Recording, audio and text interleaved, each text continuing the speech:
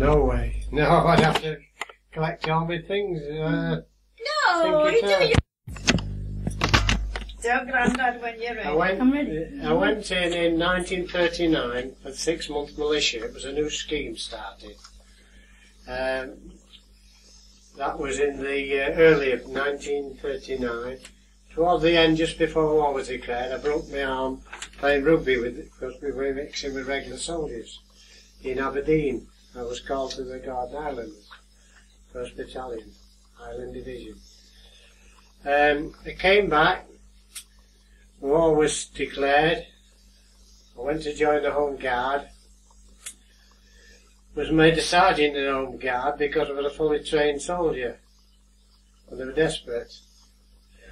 2 months after I was in France, got called up and whisked away. And, don't walk away from it, Bob. I finished up on the Belgian border and had to come back, fight my way back to Dunkirk. I came through Dunkirk safely. It was a bit hairy, that was. We was standing by on the shores at Dover in tents while the Battle of Britain was fought over the top of it. No. Then I went back up to Aberdeen to Cornwall. By that time the magnetic mine was discovered. So I was a half-trained electrician, so I got recruited into that, degouging the mines, exploding them. So we found out that put a magnetic field around the boat, it would bring it up and get exploded. From that, when we got the top side of that, I went on combined operation, maritime attack. I went on 4 convoys to America, Canada, Nova Scotia. I didn't do any Russian ones. And after having 2 survivors' leaves, I decided I'd move myself out of that. So I went on the Mediterranean cruises. At that time, wave was 8,000, and we went to Malta on that convoy after the one where the famous oil tanker was. And they were desperate for oil, and it landed there leaking. It was 1942. We did all sorts of dirty tricks in the Mediterranean. And I came back, and I was recruited into the signals then, Royal Corps of Signals. We went from the Royal Corps of Signals up onto the Orkneys, and we formed Combined Operations then, which is the first commandos, also in dirty tricks. We did 2 raids on Norway while the Germans were there, and my missus came up on leave there. We were training for the invasion, wet landings and cliff scaling. We did our cliff scaling down at St Agnes, Cornwall, firing rockets up cliffs with ropes on, and then you scale up.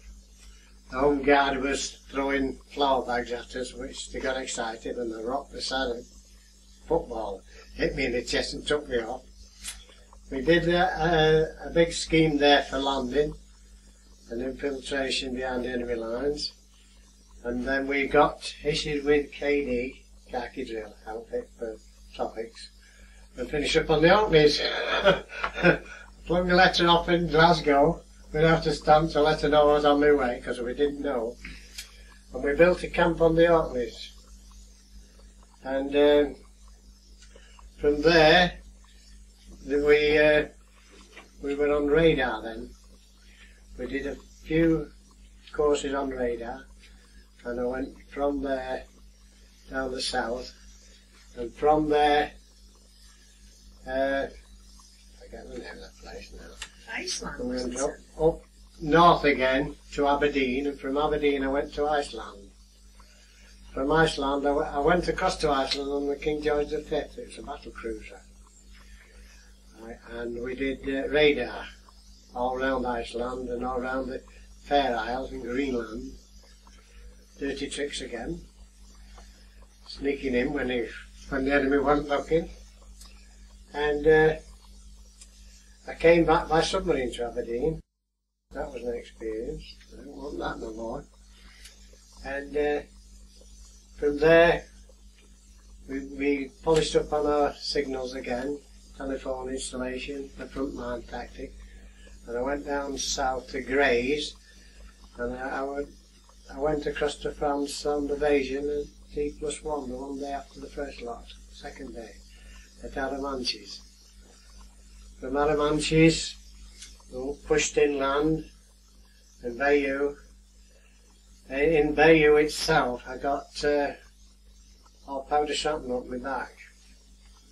And the Germans, we were walking past these streets like terrace houses. We walked past, and I was at the end of the column, company. We spotted a German mortar team swinging the mortar around our way. And they started clattering on the tiles and dropping down. I went over a 12-foot wall, and when I was jumping off the top, I don't remember getting up the wall, but just as I was jumping off the top, there was this gentle push on my back, and I got powder shrapnel on it, pushed somewhere behind me. So I got that scraped out in the field hospital, and joined the holding battalions, which they started then because they started building remnants of ones that shot and casualties. They built a new unit with all dribs and drabs from different mobs. So I joined the signals and I went to Antwerp, to the signal station there, where the cable came from Britain. And we linked that up again. And we met our first rockets there, B2s. You don't need too much, does it? B2s, it's still going. Well, just you finished up in And Germany, didn't you know? yeah, so we went up then into Holland. We got a lot of flying bombs over there, where we're down to it, and rockets, B1s and B2s. At one time I counted 50 in the air at the same time. We were in a block of flats, and that's where we met hardboard for the first time, that stuff over there. Because they blew that many windows out, they couldn't get glass for them, so they sent us, it was American invention then, a new one. They put that in the wall, I think. And this block of flats was 2 stories above all the buildings round about. So I could see that all these things flying across the city and dropping down. And as I said, I've counted 50 in the air at the same time. We came out of there and went into Holland. And from Holland, I started doing couriers then, signal runs, and we went from Holland right through up to Hamburg. In fact, I was across the river from Hamburg when I watched it burning. It burned for about a week. They made a good job of that, they are, yeah. And from there I went to Flensburg on the Danish border, and just at the end of the war I moved into Denmark, and they were still fighting there a month after the war was finished. All the Hitler Youth and tanks. By that time the RAF had perfected the best thing for tanks, which was a mosquito with a cannon on, and it would rip open the tank. And where we went to Oos, near the Frisian Islands in Denmark, we passed going in, I should think about 60 or 70 tanks, all dead inside, all opened up with these mosquito cannons. And I stayed in Denmark for 3 months after the war was finished. Then I became a volunteer for war registration. We're digging the bodies up and registering them to move to war cemeteries. And I've never eaten grade 3 salmon since. And it was terrible. You have to watch for gangrene, take all precautions, and then you put them back. And we went to stop the Howard quick.